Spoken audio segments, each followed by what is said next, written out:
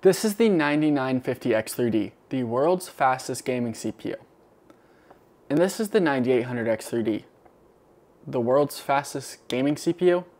Both of these CPUs are very, very similar, but also very different at the same time. The 9800X3D came out in November of 2024, and this is basically when AMD perfected 3D V-cache. They put the cache under the actual CCD, and this allowed lower temperatures and boosted clock speeds.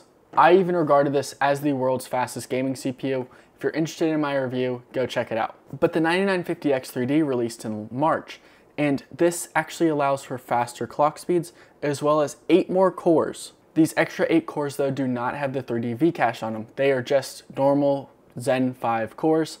Think of it kind of like they glued a 9800X3D and a 9700X together, and you get the 9950X3D. What makes this interesting though is that depending on the workload that you are using, Windows and AMD's chipset drivers will try to automatically park or disable a certain 8 cores. If you're gaming, it's going to disable those frequency cores and just use the cache cores to allow you to get that higher gaming performance. Doing some workload where frequency matters more than cache, that's when it's going to use the frequency. Need all 16 cores, let's say you're running Cinebench or you're using an all-core load, like you're trying to generate optimized media or something in DaVinci using your CPU. That is going to actually use all 16 cores. It's just going to downclock them all to the cache, which allows it to all run at the same clock speed and give you that multi-core performance. So this whole core parking, disabling cores does kind of make me a little hesitant when I bought this CPU. Will Windows and the chipset driver actually park cores properly, or will it kind of interfere? I was so hesitant last time with the 7950X3D that I completely avoided it and just purchased the 7800X3D. But seeing how much AMD improved from the 7800X3D to the 9800X3D, like all of the weird issues that I had with the 7800X3D went away with the 9800X3D, that I thought this was the time to give AMD a shot and actually test the 9950X3D. I've been using this CPU daily since basically the same week it came out, back in March. So I've had this thing for a while. One thing to mention also is that my motherboard is the Asus X870E Strix.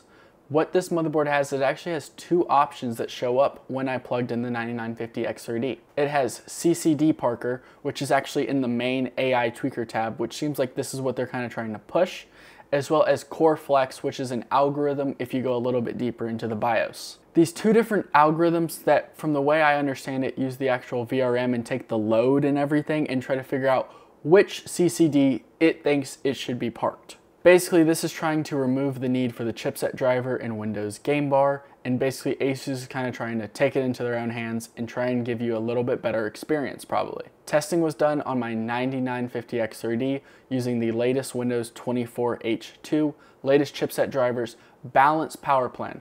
For the chipset driver and all that to work, you must use balanced power plan. You can't use any other like ultimate performance power plan that those Windows tweakers talk about, because if not, it actually will not properly park the cores. So we tested normal 9950X3D, you installed the chipset drivers. We tested CCD Parker as well as Core Flex, both those settings in the BIOS, as well as I actually did disable the frequency cores in BIOS to simulate a 9800X3D. Now, this is a little bit different than a normal 9800X3D that I have here. A normal 9800X3D, when you fully PBO tune it, will go to about 5.45 gigahertz, 5450 megahertz in games, just depending on temperatures. But the 9950X3D with just cache enabled will go to about 5.5, 5.6. Getting you about 150 megahertz higher boost clocks. The reason why they do this is because when you're using all 16 cores, the frequency, which is going up to like 5.7 normally, will have to downclock to whatever the cache is. So they do bend these cache CCDs a little bit better and put them in this CPU just so that it doesn't have to downclock as much. Think about me kind of like benchmarking a 9800X3D in Intel terms. All games were going to be tested at 1080p to give me a CPU bound scenario. The rest of my specs are 2x16 6000 CL30 at 2000 MHz FCLK. This CPU isn't as good as my 9800X3D with DDR5 overclocking, sadly. and my 5090 running at 3200 megahertz and plus 3000 on the memory. Fastest PC on the planet. Starting off with Shadow of the Tomb Raider 1080p lowest preset, you can see that the 9800 X3D has the best average and lows out of them all. What did shock me though was that both ASUS settings had significantly lower FPS in both average and lows. I'm talking that 38% lower FPS using CCD Parker and 28% lower using CoreFlex. My guess is that it actually wasn't disabling the frequency CCD, it was disabling that cache. And when a game prefers cache, but it uses the frequency one, you're not gonna get that good FPS. Like, it's abysmal. Like, how am I using the same CPU and getting 38% lower FPS? Makes no sense. Cyberpunk 2077 at 1080p ultra rasterization shows the same thing. 9800 X3D wins, with the 9950 X3D trailing by a few percent, and both ASUS settings being significantly worse. This time Core Parker was about 16% slower and Core Flex was about 13% slower. Still, getting that much slower performance from the same CPU is just, it's not okay. Counter-Strike 2, a very CPU-bound game, kind of does show a different story though. This game doesn't need to be in the cache as it actually already fit into the 64 megabytes of cache that was already on the CPU before, and it shows no real performance boost. Core Parker is actually showing a win against them all in both averages and lows, and everything is close and within margin of error besides Core Flex, which is 10% slower than a normal 9950 X3D, although it's like over 700 FPS, so it's gonna feel good anyways. It's Counter-Strike, you don't really need a crazy PC to run it. Call of Duty Black Ops 6 at 1080p shows that looking at the average FPS benchmark, all four are very close and within run-to-run variance, but when looking at CPU FPS, you can see that there's a slight loss for Core Flex and the rest of them are very, very close. But it's over 400 FPS in Call of Duty, where most people are just playing on console at 60, maybe 120. You don't really need to complain. So what did we learn here? AMD actually did do their job with the 9950 X3D. You just use Windows Balance Power Plan, use the chipset driver, and it actually does the best overall. I would not suggest using either of those ASUS settings, and probably if you have a different motherboard manufacturer, let's say you have MSI, Gigabyte, ASRock, just kind of avoid those. Feel free to test them for yourself, but the ASUS ones I would definitely not recommend. Maybe in a BIOS update they can fix them, but for now, no.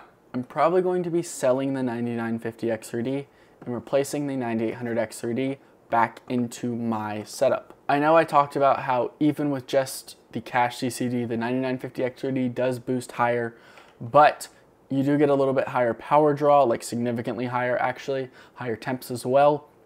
So a lot of times it actually will downclock depending on the title, as well as my 9800 X3D is already delidded and set up for direct die that I can do with my Noctua NHD15. And for my workload, I actually do not need the 16 cores. I can stream off NVENC using my GPU. DaVinci Resolve, which I use to edit, uses fully GPU.